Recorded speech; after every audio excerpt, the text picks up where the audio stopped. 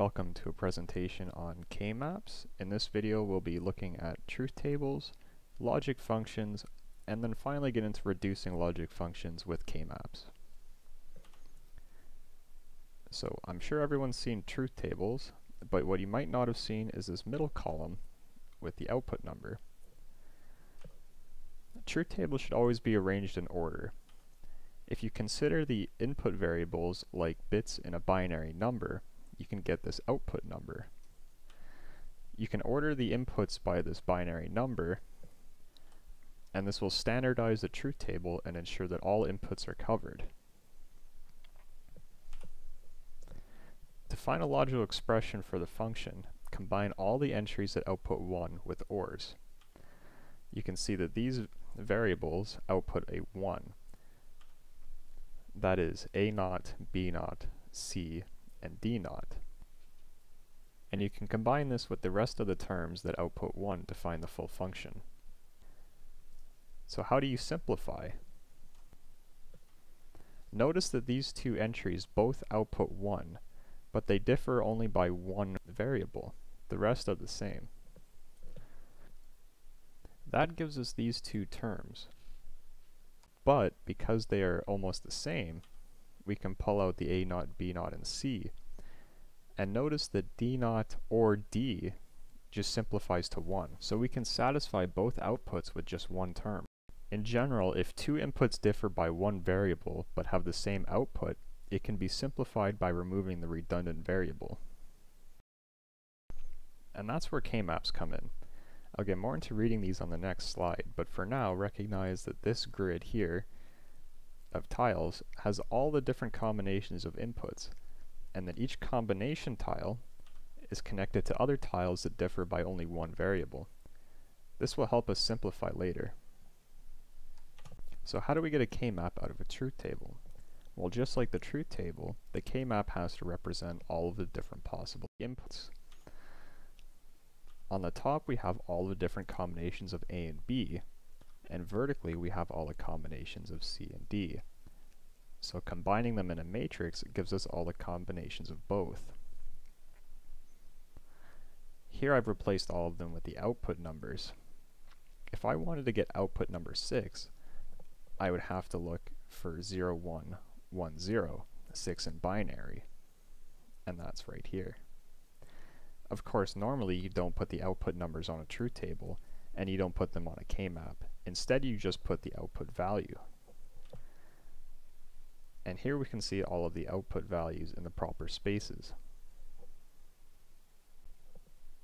So now that we have our K-map, how do we use it to reduce our function? Well, remember that on a K-map, every tile is touching other tiles that differ by only one variable. And if two inputs differ by one variable but give the same output, they can be reduced. Therefore, if a one tile is touching another one tile on a K-map, it can be reduced. Let's consider these two tiles. We can see that the first one is A0, B0, C, and D. And the second one is A0, B0, C, and D0. They both give the same output of 1, but differ by the D variable. Therefore, the D variable is redundant and the outputs can be reduced to A0, B0, and C. The same reduction we got looking at our truth table. Next, let's consider this group. This group shows that when the inputs include C and D0, the output does not depend on A or B. This group can be reduced to just C, D0. In order to have a complete function, we have to map all of the outputs. So we need to include just one more output to finish the function. This last group is just like the first one. In fact, it only differs by one variable. K-maps loop around on themselves, meaning we can combine the first and the last group like so. Now the complete and reduced function is B0C or C-D0. When grouping on a K-map, you need to remember these three rules. The group must be rectangular, the group must contain the same output, and the group must contain an area equal to a power of 2. Let's try another example with don't cares.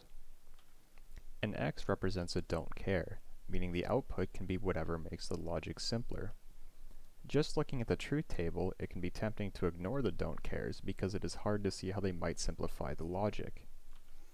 Converting the truth table into a K-map will show the simplifications that can be made. The larger the group, the better the simplification. We can use the don't cares to create this group of 6. Unfortunately, this group does not follow one of the grouping rules, that being the area must be a power of 2. So we can choose to eliminate the A variable with this group, or the B variable with this group. Both use the same number of variables, so the simplifications are equally valid and both will be accepted. Meaning a reduced function is either B and D, or A naught and D. So some key things to remember from this presentation. Enter and read K-maps like a graph. Find the column with the AB pair and the row from the CD pair. Each box must differ by only one variable to every connected box. You can just memorize the order 0, 0, 0, 1, 1, 1, and 1, 0 for the row and columns. To find the minimal logic expression, cover all of the 1 outputs with the smallest number of groups possible. Groups must follow these rules. They must be rectangular, they must contain only the same output, and the area must be a power of 2. Remember the groups can loop around the map. And just for fun, you can also solve for the inverted function by grouping zeros. And that's the conclusion of our presentation. Thank you for watching, and hope to see you next time.